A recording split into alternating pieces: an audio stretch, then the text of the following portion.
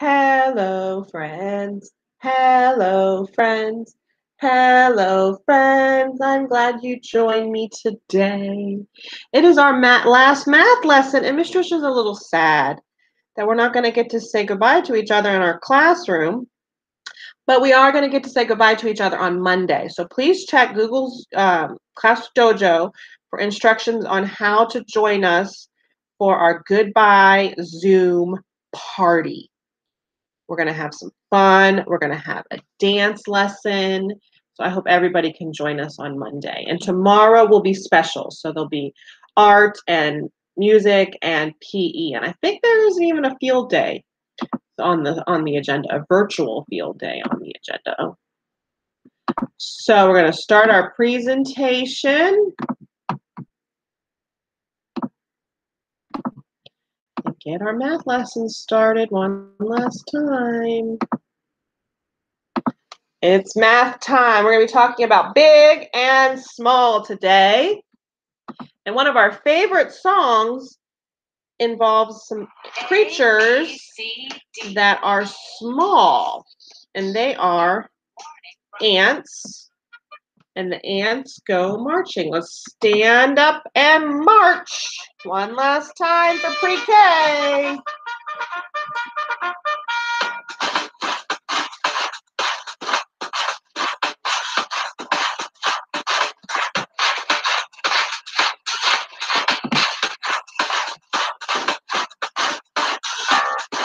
Ready? The ants go marching one by one, hurrah, hurrah.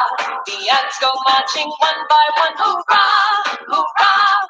The ants go marching one by one, the little one stops to suck his thumb, and they all go marching down to the ground to get out of the rain. Boom, boom, boom, boom, boom, boom, boom, boom. The ants go marching two by two, hurrah, hurrah.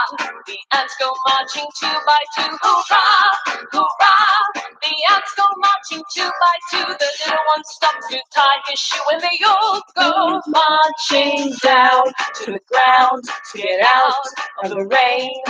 Boom, boom, boom, boom, boom. What number comes next? Ants go marching three by three, hurrah, hurrah. The ants go marching three by three, hurrah, hurrah. The ants go marching three by three, the little one stops to climb a tree, and they all go marching down to the ground to get out of the rain. The ants go marching four by four, hurrah, hurrah. The ants go marching four by four, hurrah, hurrah. The ants go marching four by four. The little one stops to shut the door, and they all go marching down to the ground to get out of the rain. Boom, boom, boom, boom, boom, boom, boom, boom. The ants go marching five by five, hurrah, hurrah. The ants go marching five by five, hurrah, hurrah. The ants go marching five by five. The little one stops to take a dive. They all go marching down to the ground to get out of the rain. Boom, boom, boom, boom, boom, boom, boom, boom. And today's book is Ants Rule, the long and short of it.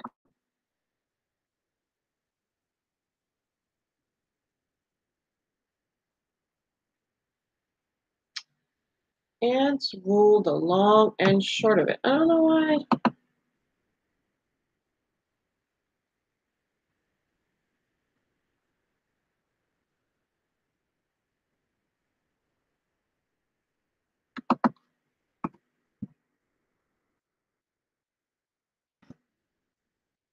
Ants rule. Here we go.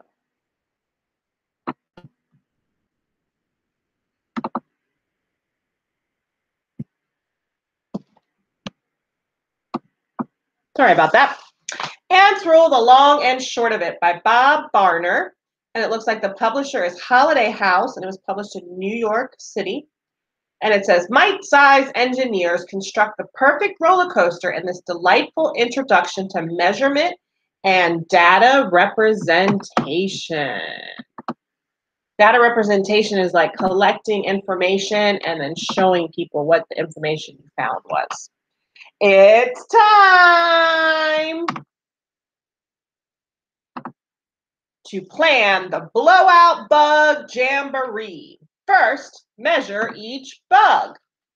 Caterpillars are 4 ants long, and a bee is 2 ants long, and the ladybug is 1 ant long. So there's the data representation. They collected how long something is, and then they presented it into a chart. And you guys can do that with your animals at home.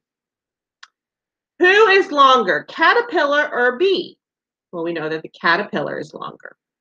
Who is shorter, bee or ladybug? The ladybug was shorter. Is ladybug longer or shorter than the caterpillar? The ladybug is shorter.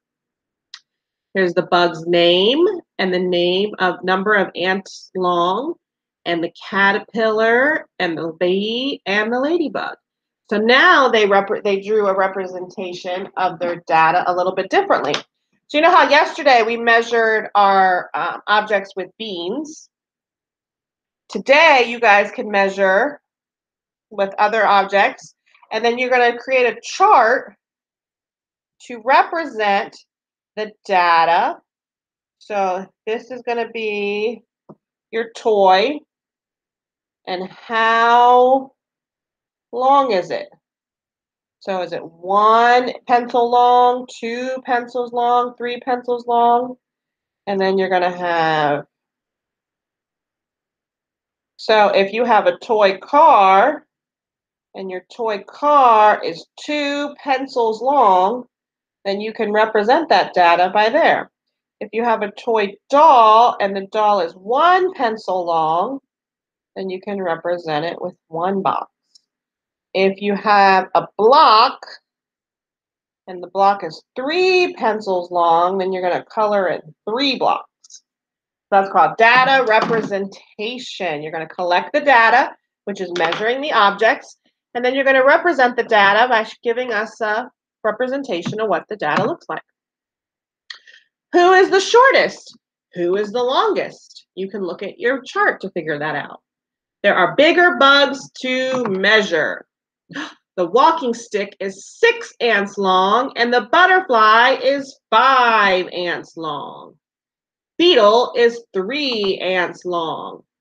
The measuring goes on while the ants begin to build. There's another representation. And we know that the walking stick is the longest, and the beetle is the shortest, and the butterfly is shorter than the walking stick, but longer than the beetle. And then we have, how long is each bug? We have to go back and find the answer. You guys can do that for your assignment today. Take a picture. We have 1 ant, 2 ant, 3, 4, 5, 6. The ants keep working, but they need to know how many bugs will come to the jamboree. There'll be 5 ladybugs and 3 bees and 2 beetles and 2 caterpillars and 2 butterflies and 1 walking stick. So there's another way to represent your data. Will all the bugs be surprised? Yes, because the ants have made a blowout bug jamboree buggy go round. Roller coaster. Wow, that's pretty cool. And I like how they represented the data, and I want to encourage you guys to do that with your homework assignment today. So let's check and see what our assignment is for today.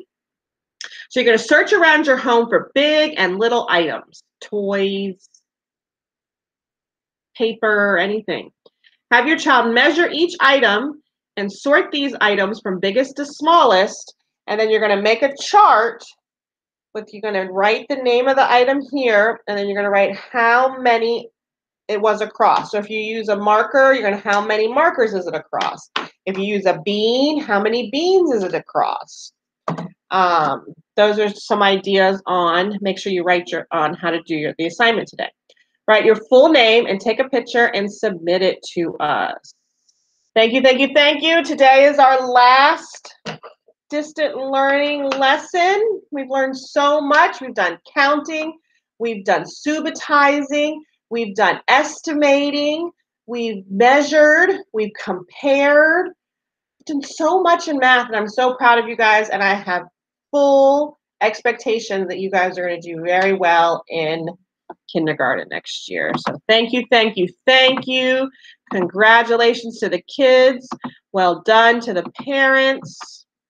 Where did my thing go? And I look forward to hearing more good things about how everybody's doing in kindergarten next year. See you guys later. Check back tomorrow for our math, virtual field day, and art lessons on Google Classroom. And we try to post them on Class Dojo, but we don't always get to, it doesn't always translate on Google Classroom if it's not a picture. But then also check back because Mrs. Seal will be posting directions for our final goodbye party, Zoom party. It's going to be Monday at 10:30. You are not going to want to miss it. It is going to be our last hip hip hooray dance party for room 18.